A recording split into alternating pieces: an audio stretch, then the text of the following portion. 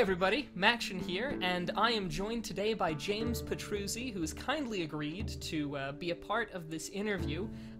Sadly, I didn't quite have the money to head out to the East Coast. He runs Discord games. Their current game in development is called Chasm. James, thanks so much for joining me. Thanks for having me. Yeah, so I would love to hear a little bit about the background of Discord games. Like, how did it start?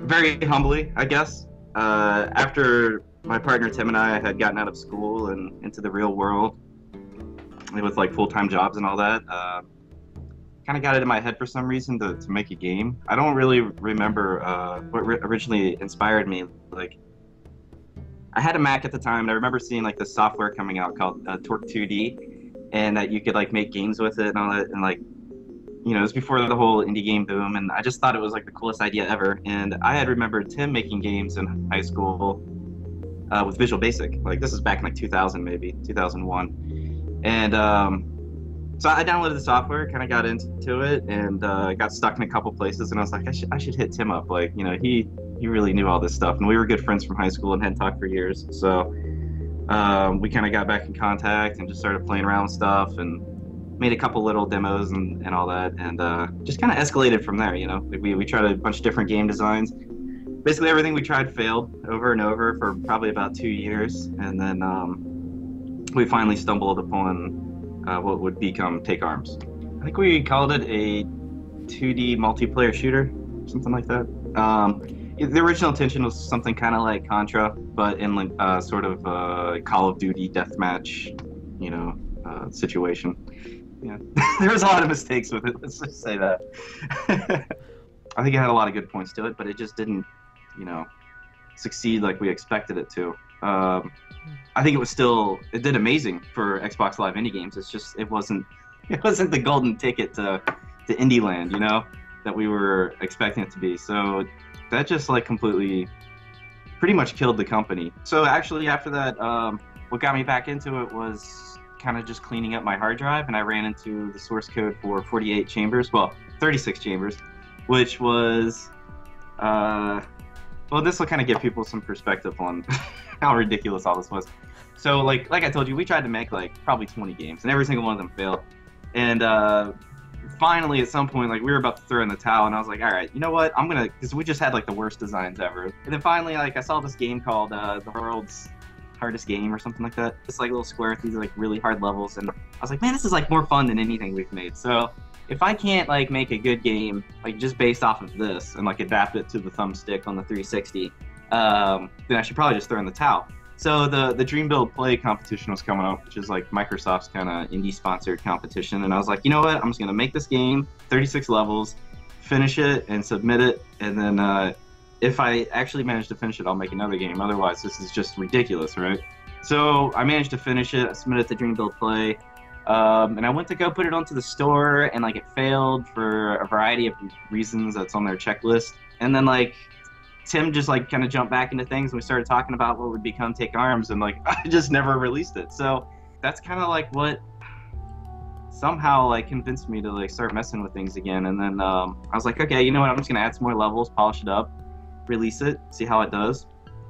And it just like kind of got me like back into the swing of things. Kind of reminded me, you know, like why I was doing all that in the first place. And it wasn't to become some indie superstar or some bullshit. It was just that I like really enjoyed doing it, and it was kind of the gateway, I guess, back into it, you know. So I spent probably like 3 to 4 weeks polishing it up and improving things and adding levels, and then released that, and then started thinking about what I wanted to do, like the next big project. That's kind of where Chasm came from after that. Chasm had a successful Kickstarter. Was there ever any concern that that Chasm would not get off the ground when it was in the Kickstarter stage? Yeah, I kind of expected it to fail to begin with. Like that thing I told you with Take Arms, like where like all our hopes were dashed. Like that taught me a very important life lesson, like not to expect things to work out. Like don't expect the best ever. So yeah, I just kind of launched it, I thought it was crazy. Like, I didn't think we were going to raise that much money, to be honest. Like, I knew that's how much money we needed if we were going to make it, and I didn't know if people would get it or not. But we really didn't have any other choice in my mind. Like, I had gone to GDC with like a demo of the game, like just before that, the month before, and we did like this. It's called GDC Play. There's like basically all these kiosks set up, and you can put your game on it. And then the idea was like all these business executives walk around and look at stuff, and I'm like, oh, that looks awesome. Let's fund that kind of thing. It was a really interesting situation where like a lot of people were coming up and telling us it looked awesome. You know, like people from Capcom, Sega, like all these big companies, and like we were just kind of like mind blown, you know, that all these people were paying attention to us and liked it.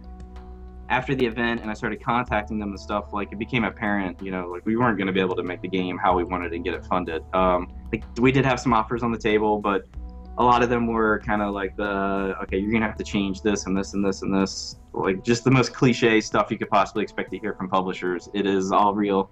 I can't confirm that. So the Kickstarter thing was just kind of like this, okay, if we actually have to take like a horrible blow and change the game and do whatever to get it made, then I guess we'll do that. But let's try this first. You know, worst case, if it fails, we can always, you know, go grovel at the feet of one of these publishers just to get something made. Discord Games has followed a really interesting path. You started live streaming the development process through a